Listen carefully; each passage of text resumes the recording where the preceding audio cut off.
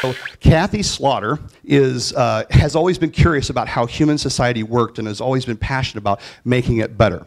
She attended the University of Michigan School for Social Work, which is the highest ranked program in the country.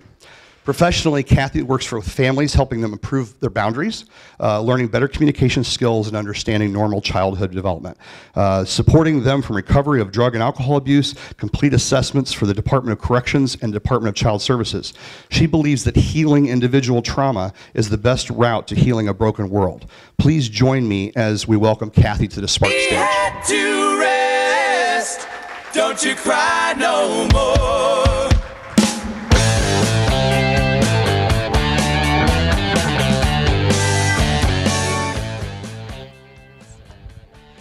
Good evening. So I'm finally the Spark speaker after telling my husband, for months, I could speak, I could do this.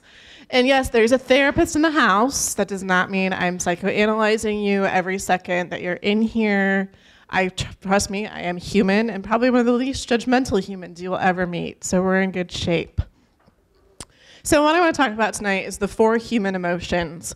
Because a huge part of who we are as people is our feelings. Like it or not, we are both rational humans and emotional humans. And how we handle our emotions has a huge influence on the quality of life that we experience and our happiness. And I want to start off with talking a little bit about our family of origin. The people that we grow up with are the people who teach us how to manage our emotions, for better or for worse. They do this through telling stories, through discipline, through role modeling. Anybody? If you think back to, what was your dad like when he came home from a bad day at the office? That was him teaching you how to handle emotions, whether he knew it or not. So after our family shows us what is and isn't acceptable when it comes to feelings, sometimes we don't get everything we need. So I'm going to talk about this in terms of 4 basic human emotions: sad, happy, mad, and afraid. There are many other words that we use to describe these emotions, but basically everything boils down to these 4. So sad includes depressed, bleh, teary, maybe melancholy.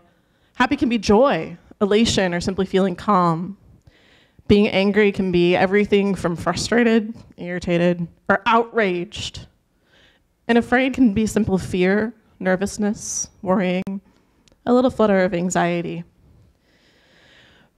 But what happens in families is every family has one of these categories that they do very well, that they're extremely comfortable with, and another category that they do not like at all. And so as adults, we carry these patterns with us. And we all have a particular type of feeling that is totally our wheelhouse, and another one that we're extremely uncomfortable with. So let me show you a little bit about how this works. One combination is we are always happy, and we are never sad. This is the family where everything's fine, no problems here. Conflict is easily avoided, but no one really talks about anything serious either. Or how about we're always afraid and we are never angry.